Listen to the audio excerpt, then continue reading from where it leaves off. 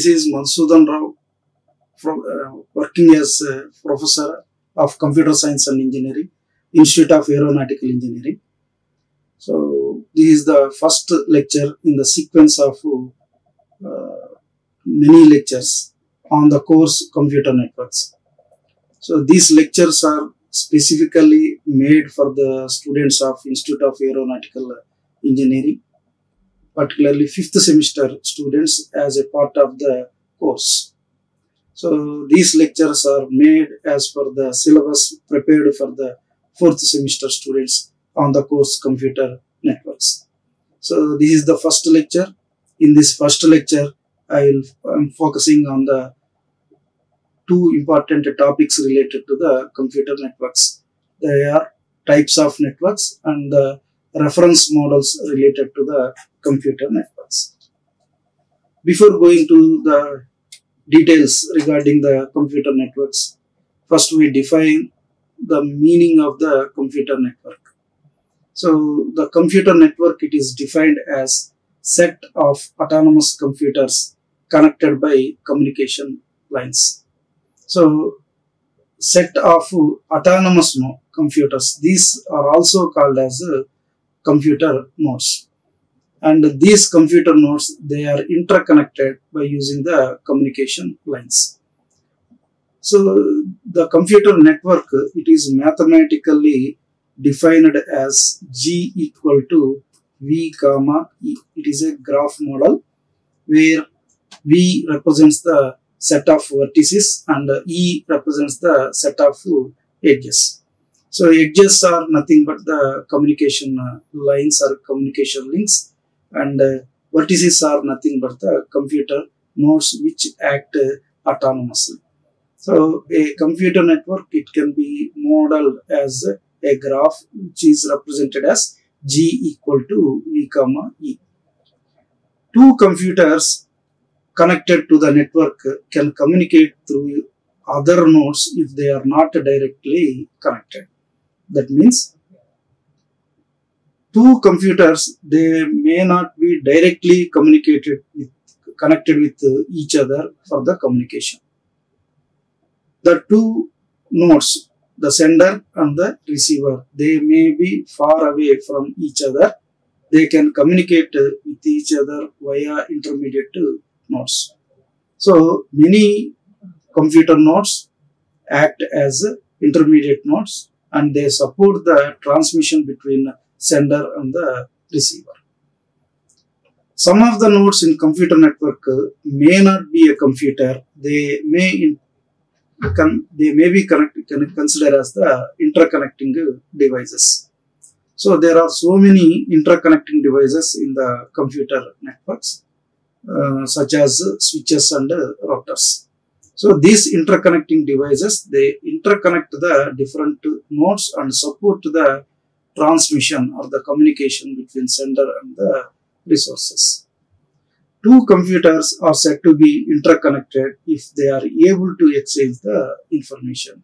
So the main objective or the purpose of the computer network is the sharing of the information or sharing of the resources. The resources may be hardware resources, the resources may be software resources. So the main objective is the resource sharing. Information can also be considered as an important resource. The connection need not be via copper wire, fiber optics, infrared and communication satellites can also be used. So these nodes, they interconnected with wired links and also wireless links.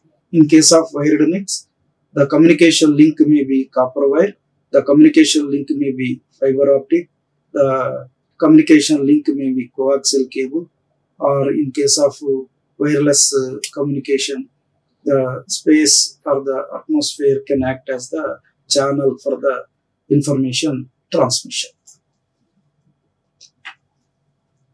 So before going into the details of the computer network, we just review the historical events happened in the history.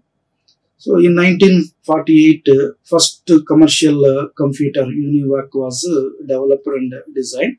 In 1959, first US communication satellite was launched. So in 1965, the idea of computer communication was introduced. So Leonard Kleinrock, in his queuing model, he defined the computer network where the nodes are autonomous, nodes are the computers and the links are telecommunication links. So he proposed that particular idea in 1965. In 1969, Defense of US, Department of Defense of US, they proposed first network. The name of the network is ARPA network, Advanced Research Project Agency Net. So this network was proposed by that US DOD. So this network, it used the packet switching mechanisms for their operations instead of circuit switching mechanisms. The telecommunication lines at that time, they used the circuit switching mechanisms for the voice transmission. But here, in case of computer communications, the data has to be transmitted. So for the implementation of data, for the transmission of the data, instead of using the circuit switching mechanisms, this particular ARPANET, it used the packet switching mechanisms. In 1971, 4-bit 2300 transistors chip was made, and that chip is used as a computer chip to perform the operations of the computer, arithmetic logical operations and other controlling operations, including memory related and IO related operations. In 1972, Ethernet specification was formulated and which was standardized by the IEEE. In 1981, IBM introduced IBM PC. In 1983, TCP/IP becomes the official protocol on ARPANET. So before 1983, TCP was introduced and also IP introduced. These two protocols were used for the computer communications. But in 1983, this TCP/IP protocol, that architecture was became the official architecture for the ARPANET communications. The computer network, it can be viewed as a system. Any computer network, it can be viewed as a computer in a system. So any system, it takes the input and process the input and produces the output. So during this process, it may change the states and conduct different events.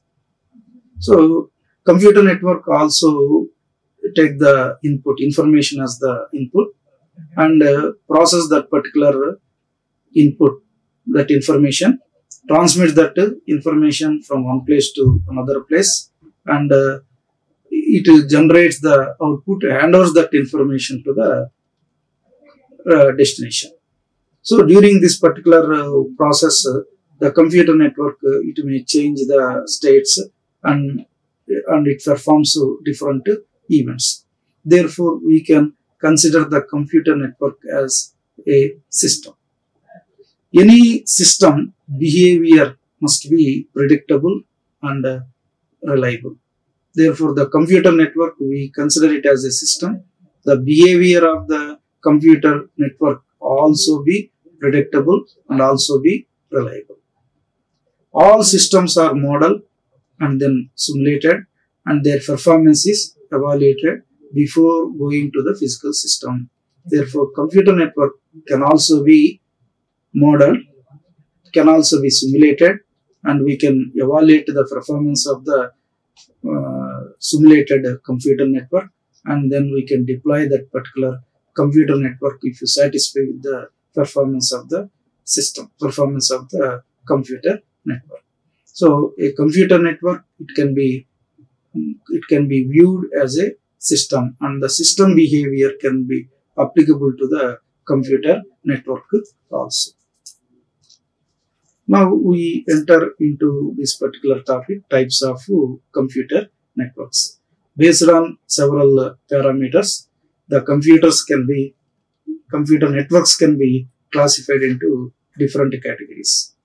So based on the architecture, the computer networks can be divided into two categories, client-server architecture and peer-to-peer architecture.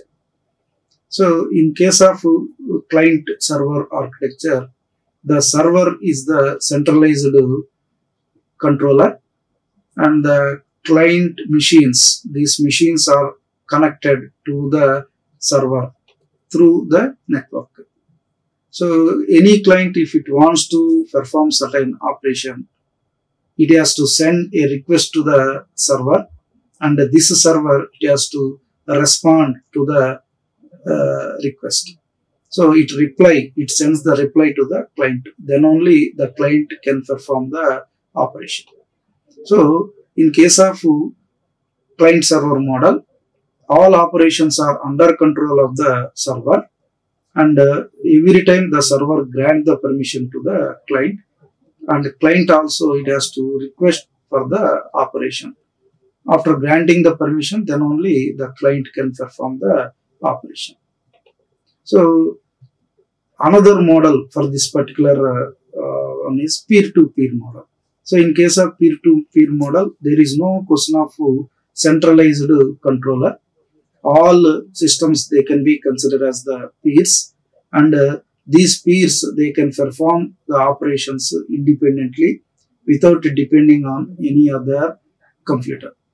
All they can communicate on their will. So this mechanism, it can be represented, can be viewed as a distributed mechanism. So based on the architecture, the computer networks, they can be divided into two types. First one is centralized, that is client server mechanism. Second one is decentralized or distributed, that is called as peer-to-peer computer networks. Next, based on the geographic span, the computer networks are classified into personal area networks, local area networks, metropolitan area networks, wide area networks, and then internet. So geographical span, which is nothing but the interprocessor distance. So based on interprocessor distance, the computer networks are classified into many. If the interprocessor distance is 1 meter, then that computer network is called as a personal area network. If the interprocessor distance is, if it is 10 meters or 100 meters or 1 kilometers, that means the geographical distribution is room or building or within a campus, then that particular computer network is called as a local area network. If the interprocessor distance is 10 kilometers, that is, if it is expanded up to a city, then it is called as a metropolitan area network. If the interprocessor distance is 100 kilometers or 1000 kilometers, which spans a country or a continent, then it is called as a wide area networks. If the interprocessor distance is more than 1000 kilometers, say 10,000 kilometers, and its geographical distance, it spans the entire globe or the planet, then it is called as the internet. So based on the interprocessor distance, the computer networks are classified into personal area networks, local area networks, metropolitan area networks, wide area networks, and the internet. Based on the transmission technology, the computer networks, they are classified into three. But here I mentioned only two: broadcast networks and point-to-point networks. But there is another category. That category is multicast networks. So in case of broadcast networks, it is mathematically modeled as one to many. Sorry, one to all. It is not many. It is one to all. So in case of broadcast networks, all the nodes, they share the common channel. The message transmitted by one particular node, it can be reached to all the nodes which are sharing that particular channel, but only one node to which the information is intended, that node, it can open that particular information and it can read that information. So here the model is one-to-all model.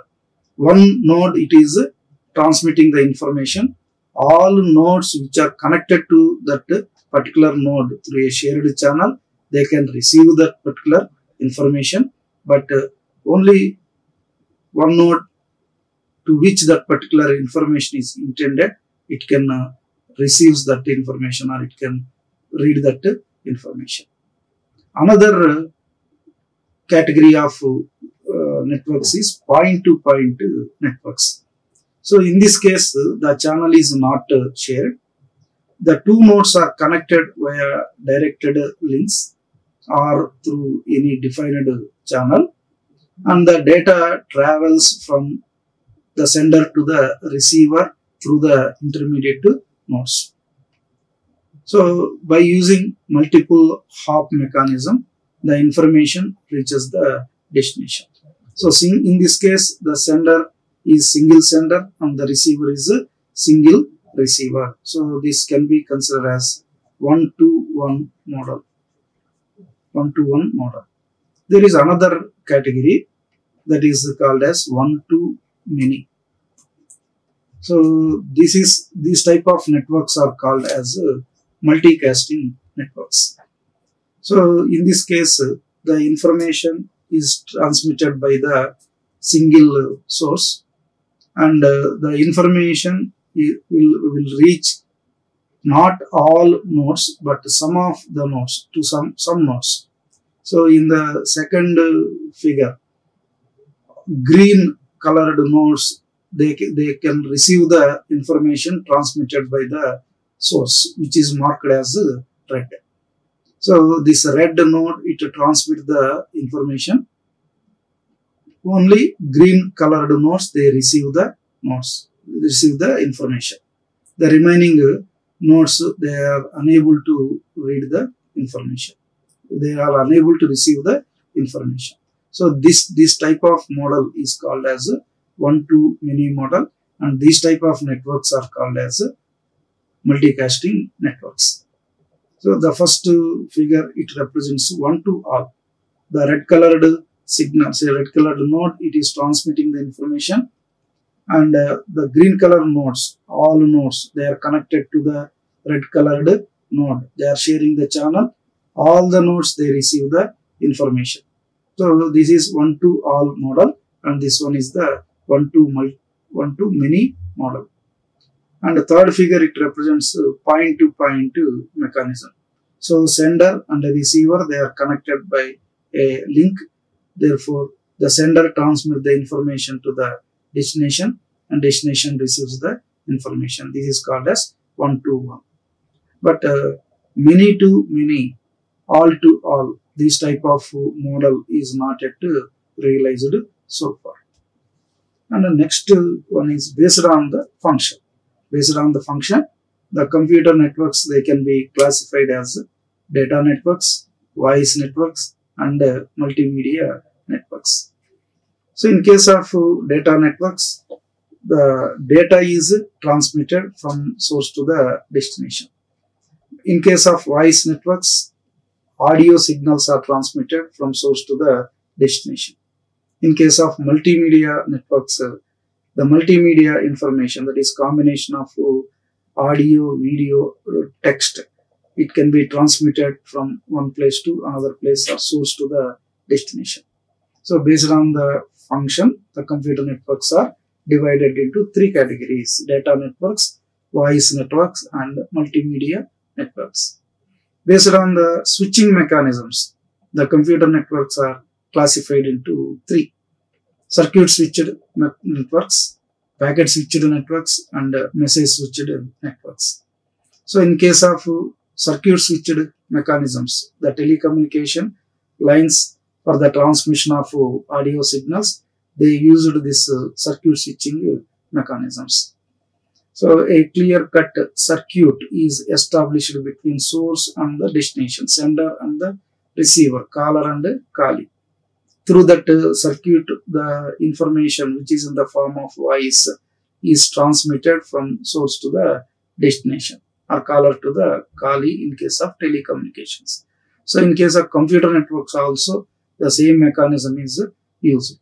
So the data or the information is transmitted through already established circuit between sender and the receiver.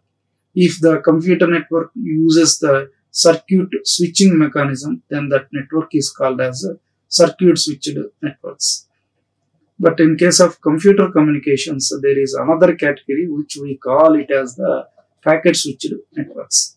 Instead of establishing a clear-cut circuit between the sender and the receiver, the information can be divided into set of packets, and these packets are traveled from source to the destination through different nodes, and this type of mechanism is called as packet switching mechanism, and the network is called as packet switched networks.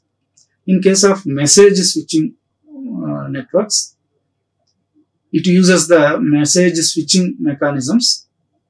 So the entire information is converted into the form of messages, and these messages are transmitted from source to the destination.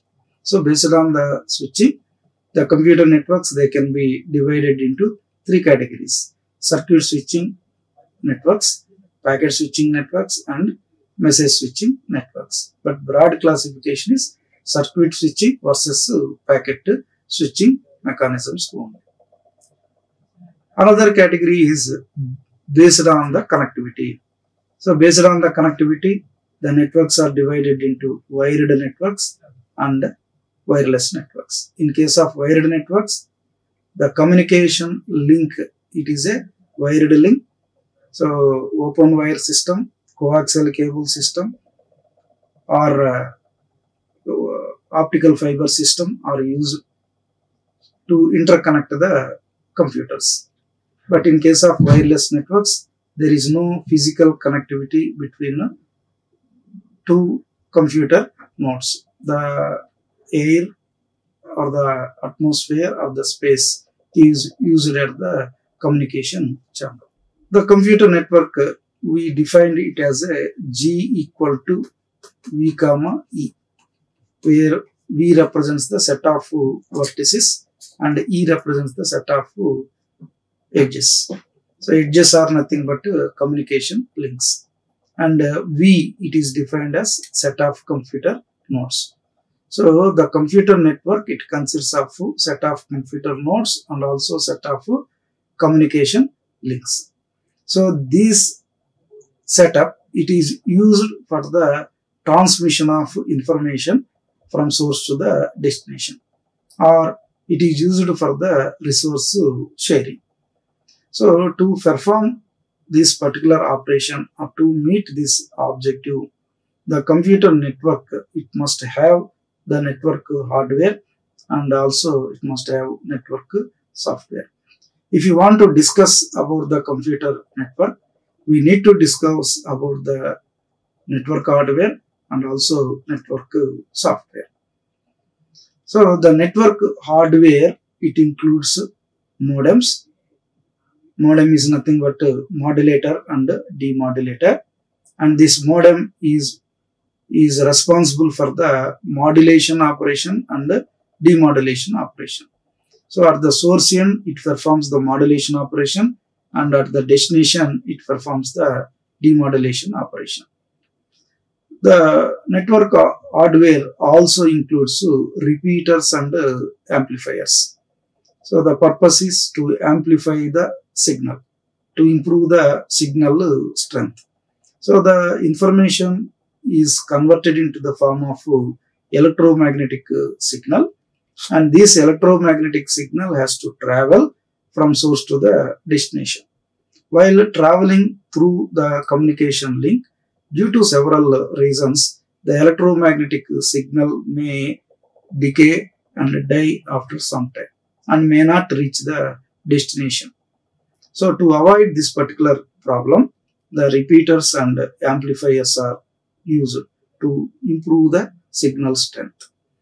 Hubs, bridges, routers and gateways are also called as interconnecting devices. So bridges, they work in the MAC layer or data link layer. It is an interconnecting device. Router works at the network layer. It is also a interconnecting device which performs store and forward operation. Gateway works at the transport layer level, and it is also called as interconnecting device. A combination of bridge and router, it can be considered as the router. So all these are considered as the interconnecting devices. To perform the operations or to control all this hardware, we require software. So that software, it supports the operations of these interconnecting devices, including the computer nodes. Network software, it is organized in the set of layers in order to reduce the complexity. The software which is designed for the computer communication, it has to perform several operations. So implementing these operations in a single layer or in a particular software is difficult, so which creates the complexity. So to avoid the complexity, the network software, it is divided into set of layers, and each layer, it has to perform certain operations of the defined operations. So a computer network, now we can view it as a set of network hardware and network software. The network software, it is represented by using two models. These two models are called as the OSI reference model, and the second one is the TCP/IP reference model. So in 1985, this Zimmerman, he proposed this OSI reference model. So this model was proposed by International Standards Organization, and the name of OSI, that abbreviation is Open System Interconnection Model. So ISO's OSI reference model, it is one model. Another model is TCP/IP model. TCP is one protocol, IP is another protocol. So if a network uses these two protocols for the data transmission or the communication, then that network is called as TCP/IP network. Now we focus on OSI reference model, and after completion of this OSI reference model, then we'll go for the TCP/IP reference model. So in case of OSI reference model, the entire network software, it is divided into 7 layers. The entire network software, it is divided into 7 layers. Each layer has a specific function to perform. Each layer offers services to its upper layer. So here, if you observe the network software, the functions are divided into layers, layer 1 to layer 5. So in case of OSI reference model, each layer, it has to perform specific function, and also every layer, it has to provide some services to its upper layer. Layer 1, it has to provide service to layer 2.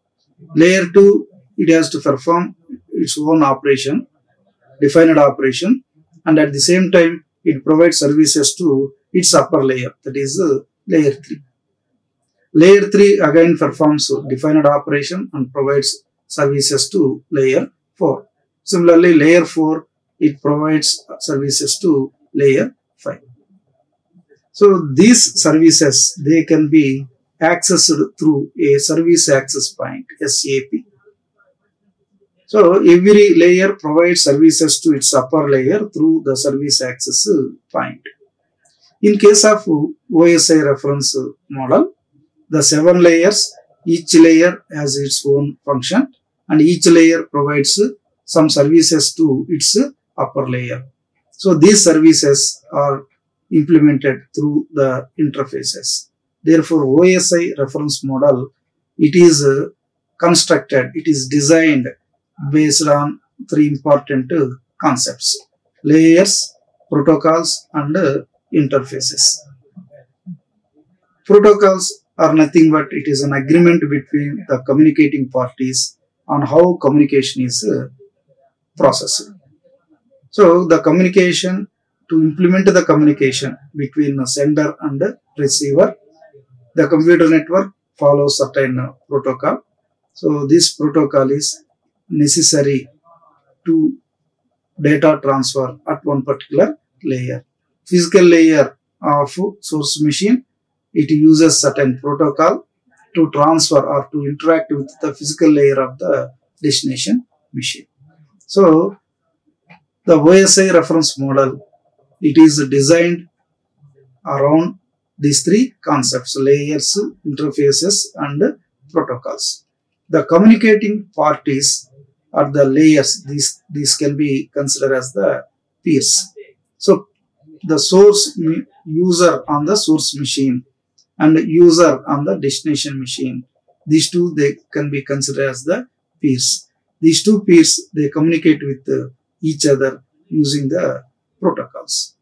This is the OSI reference model. This is called as black diagram of the OSI reference model. So OSI reference model, it consists of 7 layers. So this part, it represents host A, which is acting as a source or the sender's machine. So sender machine, on this sender machine, the network software, it is divided into 7 layers. At the same time, host B, it represents the receiver. So on the receiving machine, the network software, it is divided into 7 layers. The bottommost layer is called as physical layer. Next layer is data link layer. Third layer is network layer. Fourth layer is called as transport layer. Fifth layer is session layer. Sixth layer is called as presentation layer. And the 7th layer is called as application layer. The physical layer, it is responsible for the raw bit transmission. And it is responsible for the modulation and demodulation operation, encoding and decoding operations, multiplexing and demultiplexing operations. So the data or the information generated by the source, it is processed by the physical layer. So this physical layer, it deals with the raw bits, perform these 3 operations: multiplexing operation, demultiplexing operation, encoding and decoding, and then modulation and demodulation. So this physical layer, it is connected to the physical link. The physical layer, it provides some services to the data link layer. The data link layer, it is responsible for 2 important operations. One is error control, another one is flow control.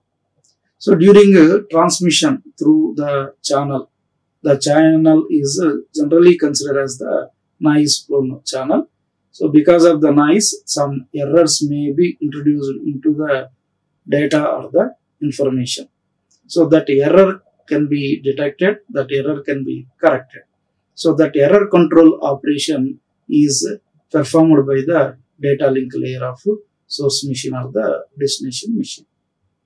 Similarly, the nodes on the computer networks, they may be heterogeneous nodes.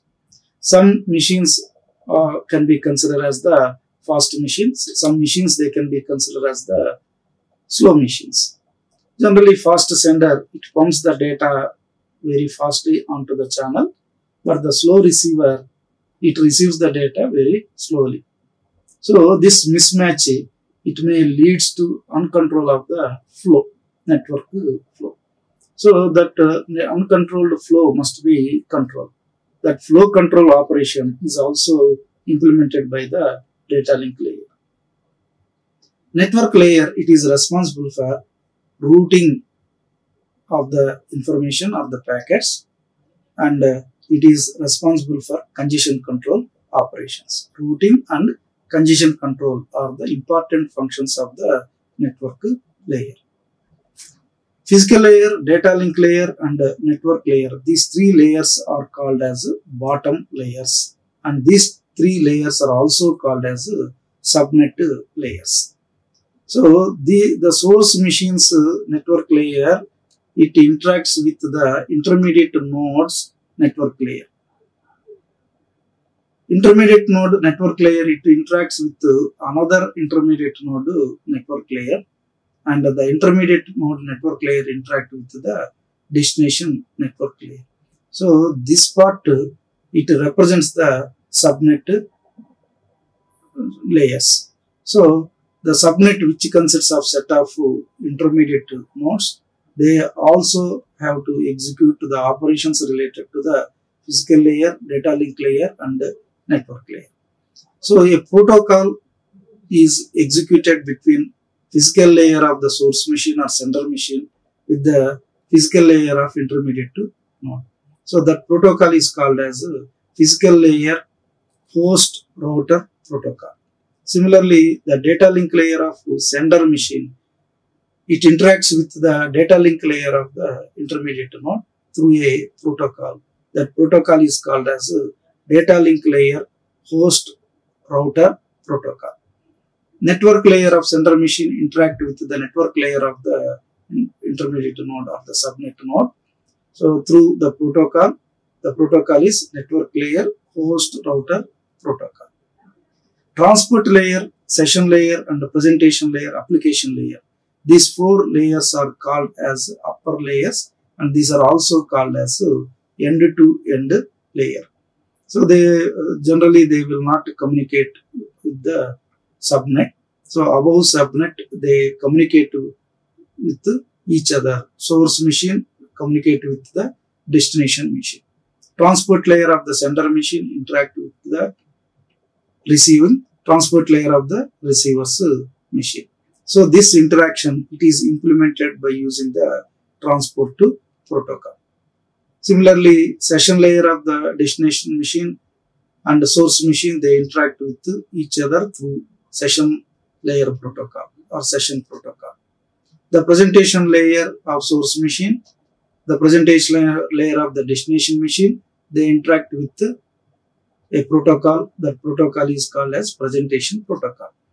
Application protocol, it connects the source application and destination application. So the purpose of the transport layer, the functions performed by the transport layer are connection establishment, maintenance, and termination. In addition to this operation, it also performs buffering operation, multiplexing operation, congestion control operations, and flow control operations. All these operations are implemented at the network level, particularly end-to-end. So the main objective or the function of the transport layer is to establish the connection and to maintain the connection and to terminate the connection. Session layer is responsible for the establishment of the sessions between the sender and the receiver. By using different mechanisms, it establishes the sessions and allow the information to travel from source to the destination in the form of sessions. Presentation layer, it is responsible for the syntaxes and semantics of the presentation. And application layer, it accommodates several applications and supports different applications. Any user, he can develop his own application, and those applications are implemented in this particular application layer. So while communicating these layers, they use the data units. In case of physical layer, the data unit is called as a bit.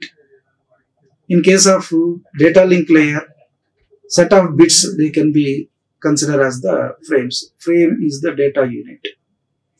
Packet is the data unit in case of network layer. In case of transport layer, it is called as TPDU, Transport Protocol Data Unit. In case of session layer, the data unit is called as SPDU, Session Protocol Data Unit. Transport Protocol Data Unit. Here it is Presentation Protocol Data Unit. So it is in presentation layer. So in case of application layer, the data unit is called as Application Protocol Data Unit. So here this OSI reference model, it is designed on the concept related to layers. So 7 layers. Each layer provides some services to its upper layer through the interfaces, and using protocols, these layers, the peers on the layers, they communicate with each other. So this is about OSI reference model. So another one is the TCP/IP reference model. So in case of TCP/IP reference model, the number of layers are 4. Host to network layer, this is bottommost layer. Next layer is called as internet layer. Third layer is considered as transport layer, and fourth layer is application layer. So here in TCP/IP, no presentation and session layers. So transport layer, it provides services to application layer. The operations of data link layer and physical layer, they are implemented in host to network layer.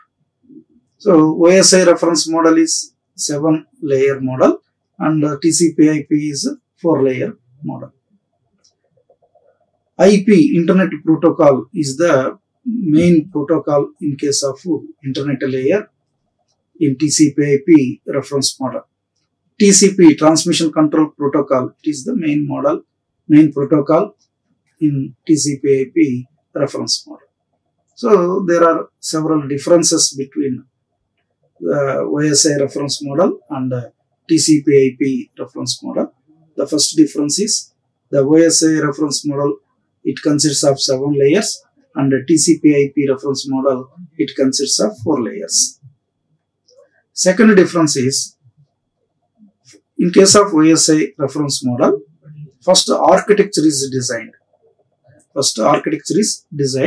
And then protocols were identified for each layer. But in case of TCP/IP, protocols were identified first. Around the protocols, the architecture was developed. This is the second difference. The internet, initially it used the TCP/IP architecture. So the initial internet, it can be considered as the TCP/IP network. So that internet is implemented using 2 protocols only, Transmission Control Protocol and IP, Internet Protocol. So there are several reasons why the TCP became popular, even though we introduced this OSI reference model. So with this, I conclude this particular lesson 1, and in the second lesson we focus on the physical layer of the OSI reference model. Thank you. Like, share and subscribe. Hit the bell icon for more updates.